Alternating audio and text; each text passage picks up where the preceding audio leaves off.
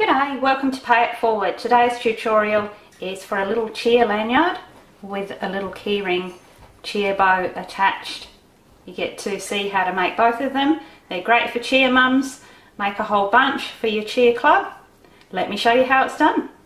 So let me show you what you're going to need to make your little lanyard with your cheer bow. First of all, you're going to need your lycra to be fused onto your grosgrain ribbon for your cheer bow.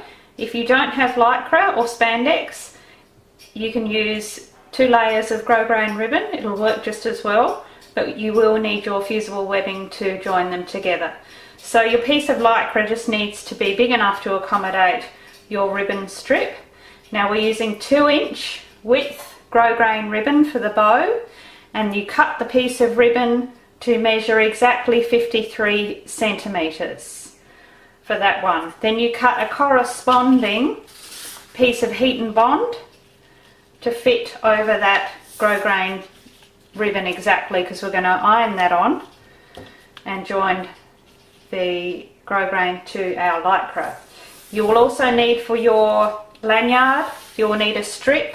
I'm using 7/8 width ribbon here, grosgrain again, because it's nice and strong. We're just going to join 2 strips of grosgrain ribbon together. Now you can contrast them, you can have 2 different colours, something that will match your finished bow. I'm using a 7/8 width here. You can use anything up to 1 inch. Bigger than 1 inch gets a little bit thick. So the measurement for these is 80 centimetres.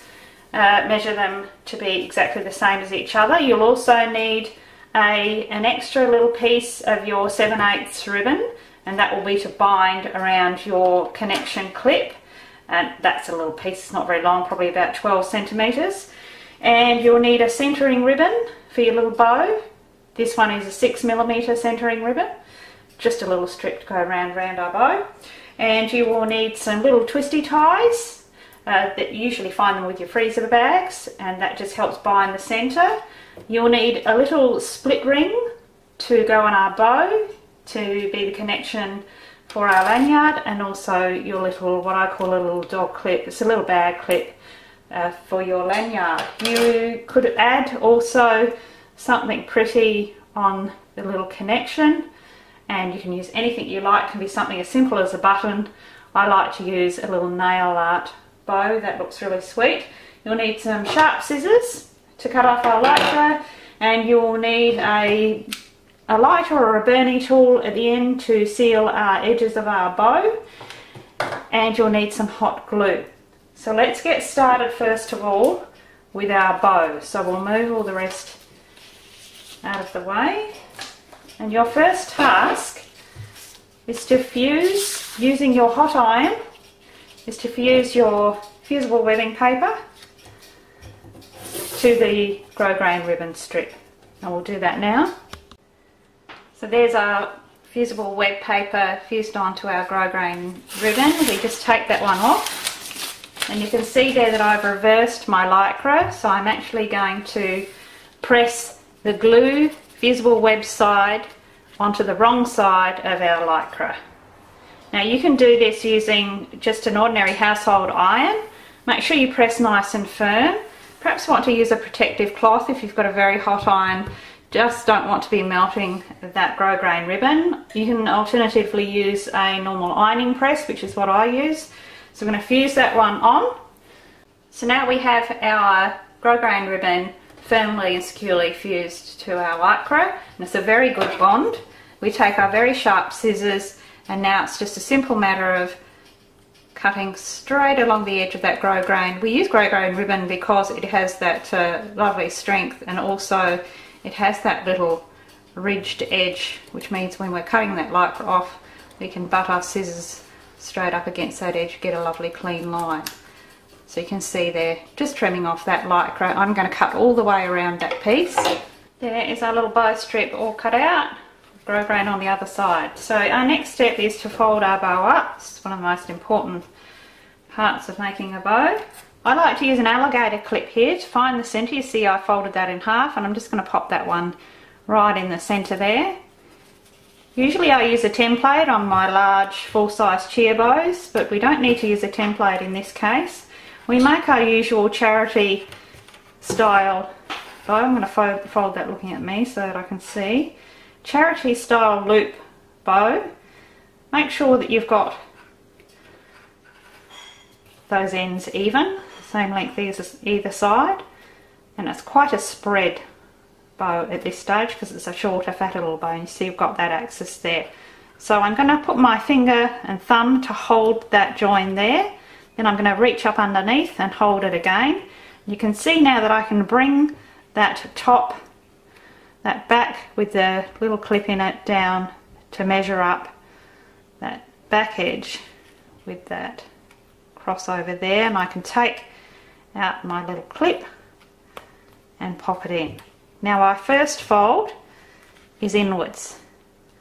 Our very first fold is inwards. You can see how far I'm doing that, and we're going to make one little fold, then we're going to come back, and then we're going to make a second little fold and back. So you can see there I've got 1, 2 little folds.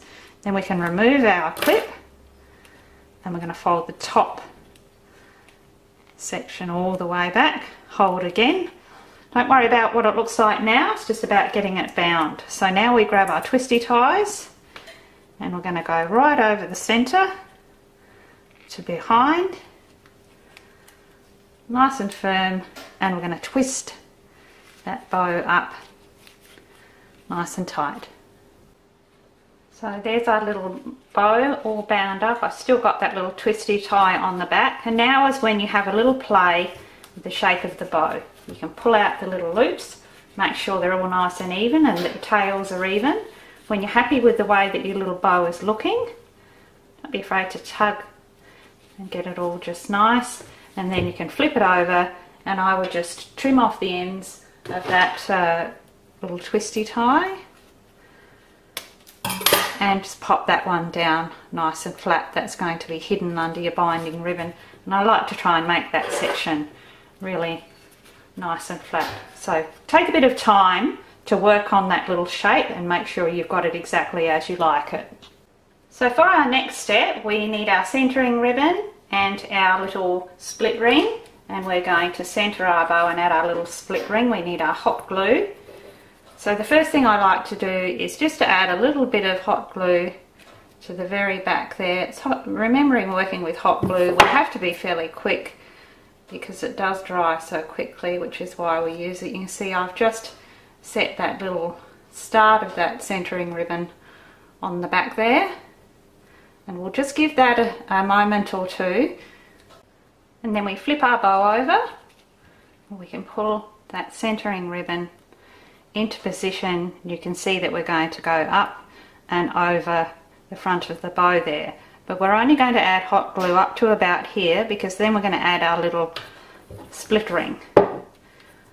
So I like to add just a thin line of our hot glue right up to the top, and we can pull that up nice and firm.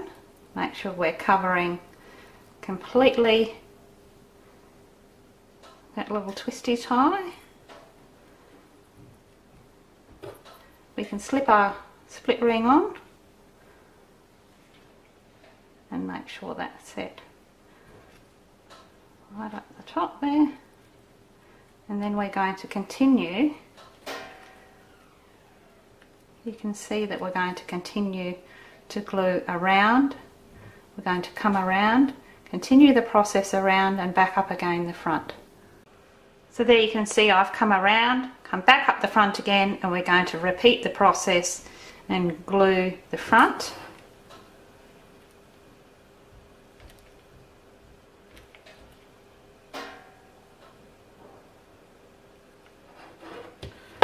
Don't worry about any little hot glue strings, they just pull straight off. Make sure that you do line up that ribbon exactly over your first layer for a nice clean finish. And you can see I've just popped that last tail end of the ribbon through our split ring again, flip him over, and we're going to add the last little bit of hot glue just to that final tab. Make sure you get right to the end of that one. That will be your final seal, and it's just a matter of pushing that one down Make sure you've got a nice firm bond at the end there, and just let that cool. There's our little bow with our little split ring, and you can see there that I've just cut one of those tails. You can cut them on a straight diagonal if you prefer. I like the little arrow tails, and it's just a matter of matching up the other side. To do that, we simply fold our little tail end of the ribbon in half. Use your very sharp scissors, remembering to keep it the same as the other side. Start from the corner and work inwards, and it's just one clean snip. Check that the tails are the same length, make any adjustments, and then you would take your little burny tool or your lighter and just very lightly heat sear the ends of that bow so that it won't fray away. So at this point you have your little key ring bow, which could be clipped onto your bag.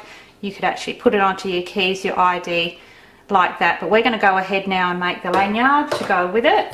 So what we need to do first up is exactly the same as we did with our bow. We need to iron a strip of fusible web onto one of our strips, ribbon strips for our lanyard. You do that with your hot iron in exactly the same way. And I've done that, you can see, so it's just a matter of, just as before, removing that strip. And if you have a look in your local fabric and craft store, you can find that this heat and bond does come in little rolls in these widths like a tape. That can be quite useful when you're doing ribbon bonding. So you could have a look for that. So now I'm simply going to, with my iron, because I can guide it as I go, I don't use a heat press for this stage on this type of ribbon. I'm going to pop that one down on my ironing board, and I'm going to fuse those two strips together all the way along. So there we have our beautifully fused together little lanyard strap. Now you can see that by using the grosgrain and fusing two pieces together like that, we get a really strong little lanyard, and we also get the lovely flexibility. So in my opinion, 7/8 width works best for a little lanyard. So what we're going to do is we folded it over again in that same little charity style ribbon. Put your ends together, and then I just like to slightly part them. You can see at the bottom there, I've just slightly made a little V shape coming out there. That just helps the lanyard sit nice and flat. What I generally do, you could just use hot glue, but I like to just pop this over to my sewing machine, and I will just sew across. It's about 1.5 centimeters from the bottom. Just sew back and forth a couple of times to keep that little split happening before we put it onto our little clip. So I'm going to do that now. So you can see that little stitching line I've done, so that's going to hold that nicely as I slip that through. We get our little bag clip here, and we go through the front of your little clip and up behind. And there's two ways to treat this. You can either simply hot glue that one into place. You could pop some hot glue across here, and you could glue that one in place like that. I like to first of all do another sewing stitch on the machine just back and forth across here, remembering that we're going to be binding that little section with our piece of ribbon, so we're not going to see that stitching at all, and I just think it makes it easier to handle. So I'm going to just pop a couple of stitches across on the machine. So there is my little stitching line. That's all held nicely in place now. My next step is to take my binding ribbon. I've actually just used my lighter, and I've just heat sealed just one of those edges, and next step is we're going to bind around that little section there. We do that just to make it strong and just to cover up all of our little raw edges, and you can see that will be our finished result. Now the reason why I heat sear one of those edges is because this is the one that I'm going to fold over the back last, so it will have a nice little sealed edge. This side will be tucked under and will be covered by that one, so we don't need to heat sear this one. So at this stage I'm just looking to snip off my excess, estimate what I'll need to go around, and that this one will go around and cover it. I'll do that and I'll show you the result. First step, hot glue to the front. Second step will be flip him over and your not seared edge hot glued across, and then when that's set, hot glue your final little heat seared edge onto the back. So there you can see that one completed, and you can see what a neat clean little finish that is. Flip it over and you've got that lovely little central spot there that you can decorate with some kind of embellishment. Now I'm going to be popping a little blue, this is a little nail art accessory. I'm simply going to hot glue that one onto place, but I'm going to show you a couple of options there. Of course you could just use a normal button there. You could either hot glue it into place or you could stitch it on before you put that binding ribbon around there. Alternatively, we do have all sorts of little nail art bling that you could just hot glue into place. Anything that you think would make it a little bit pretty. So now we'll just attach our little cheer bow. So there's our little completed cheer lanyard. You can see how nice that little embellishment makes that little central area there look. There's our little bow attached, and they're fabulous for cheer comps. You can add your little ID tags, whatever you like. You could also add any little clippies. We make little clippy bows to go on them also, and they look amazing. Perhaps your little cheerleading badges. Fantastic for fundraisers, you cheer mums out there. Really useful, and you can see really quick. So I hope that's useful to you all. I hope you've enjoyed this video. If you have, you could give me a thumbs up, that would be beaut. Remember to subscribe, because we've got some more cheer gear coming up and lots of other simple videos, simple, easy to do videos. So most of all, remember to pay it forward, because everybody can.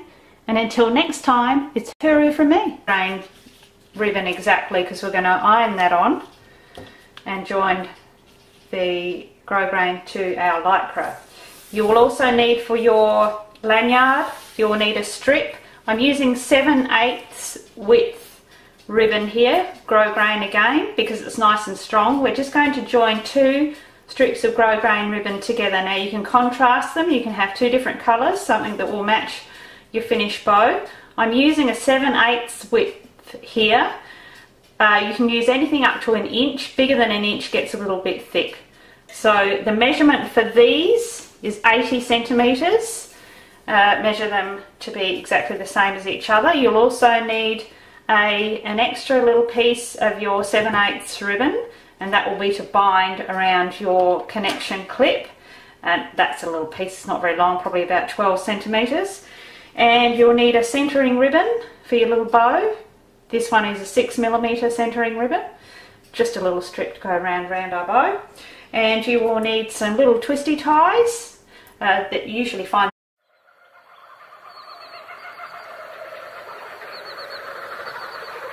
G'day, welcome to Pay It Forward. Today's tutorial is for a little cheer lanyard with a little keyring cheer bow attached.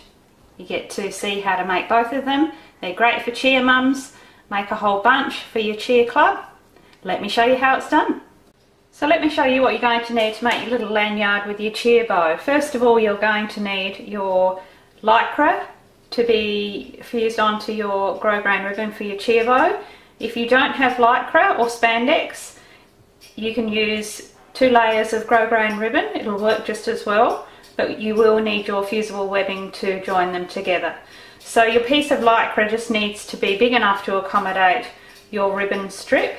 Now we're using 2-inch width grosgrain ribbon for the bow, and you cut the piece of ribbon to measure exactly 53 centimetres for that one. Then you cut a corresponding piece of heat and bond to fit over that grosgrain strip all cut out, grosgrain on the other side. So our next step is to fold our bow up. It's one of the most important parts of making a bow. I like to use an alligator clip here to find the centre. You see I folded that in half, and I'm just going to pop that one right in the centre there. Usually I use a template on my large full-size cheer bows, but we don't need to use a template in this case.